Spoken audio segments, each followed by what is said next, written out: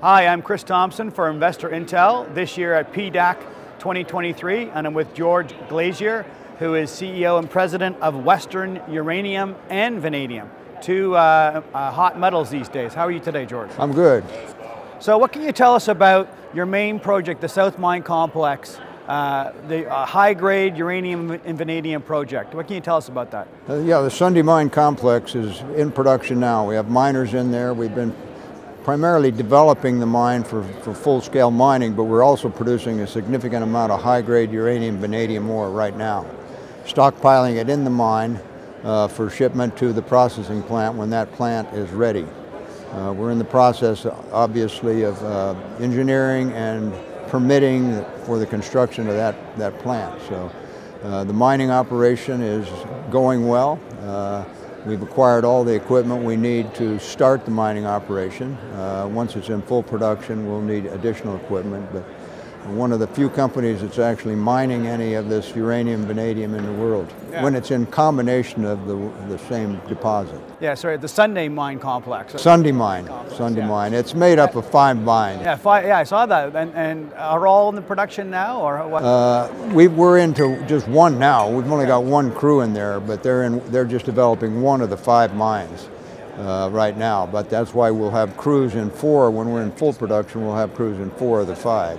And when I looked at your presentation, I noticed that there was different types of mineralization. There was some, looked like some pure vanadium, pure uranium, and a host of the other. So what can you sort of tell us about the geology of the? Well, if you look at it and when you take a picture of this, you can see that the vanadium is a real dark. It's not oxidized. The uranium is oxidized when it's been exposed to air. You know, you get the yellow uranium, and some of the seams are together, but they're right together. So when we blast them out at the same time. So it comes out in the same rock.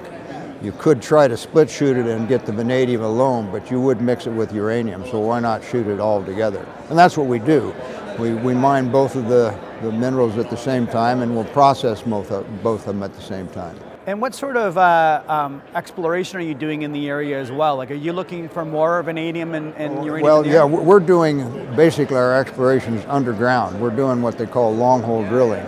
We've got limited holes going out into the ore body because the ore's been drilled a limited amount from the surface. So what we're going to define it is from underground. And you can do that. We've got a machine going to buy it that can go out about 1,000 feet underground. Wow. And define the ore. Yeah. So.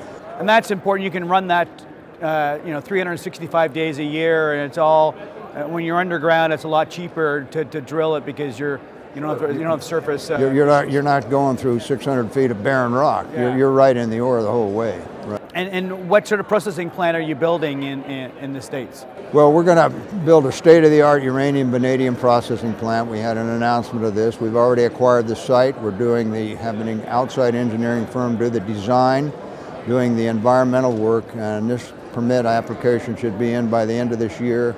And we should be able to start construction in 25 is our goal, with maybe a year to build it, so it should be in production in early 26.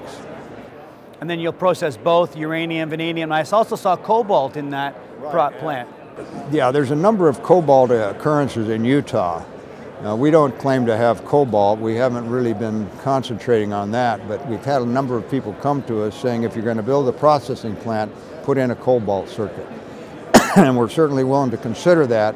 We can design it in, very little extra cost to design it.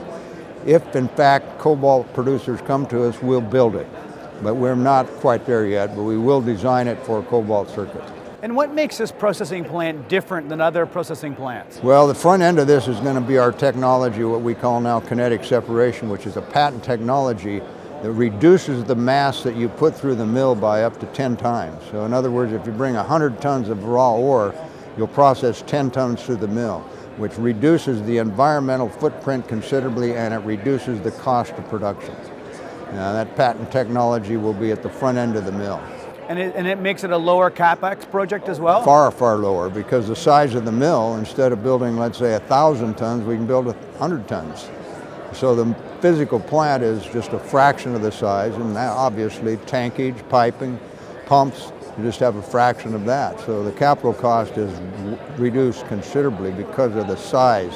And in the meantime, you're mining, so you're going to have a whole bunch of stockpiled ore ready to go, right? Oh yeah, by the time we start that mill, we'll have at least half of the first year's feed stockpiled. And so what can investors expect this year from news from the company?